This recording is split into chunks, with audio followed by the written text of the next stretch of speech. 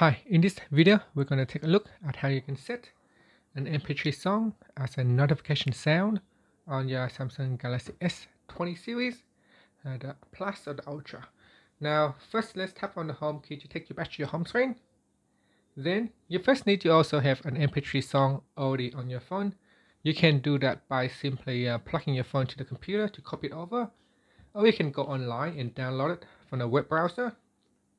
Once it is downloaded, what we want to do is go into the app screen and tap on the Samsung folder. Then tap on My File. And in here, we want to go to the location where it has the file. So in my case, I'll go to internal storage. Now you can also tap on audio up here. Tap on audio and then tap on music. Now you can see there's an MP3 song file up here. This is just one way to quickly find a file. This music folder basically filter out all the music files into one location. Helps you easily locate the file. The other way is to manually navigate to the folder. So I'm going to go into internal storage, tap on music, and this is where I have my song. So retrograde, that's where I left it. So there's just different ways how you can locate the files. Once you have located the files, so in music, and then tap and hold onto the file, and then tap on copy. You can either copy or move. I'm going to choose copy.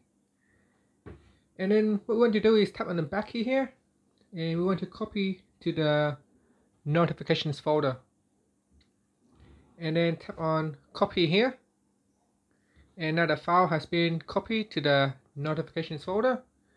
Now if you go into your settings, so swipe down and tap on settings, and then tap on notifications.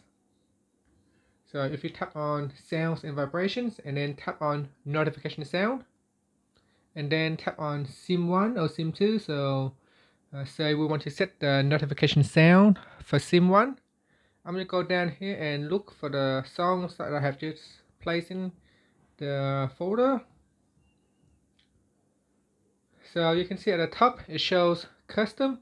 So custom is what I have manually put in the folder, and now I can choose that song. That's real nice, right? Okay, so now if I go back into the folder, just to prove it to you, if I remove the songs or if I delete it from the folder, you can see I've gone to the trash now.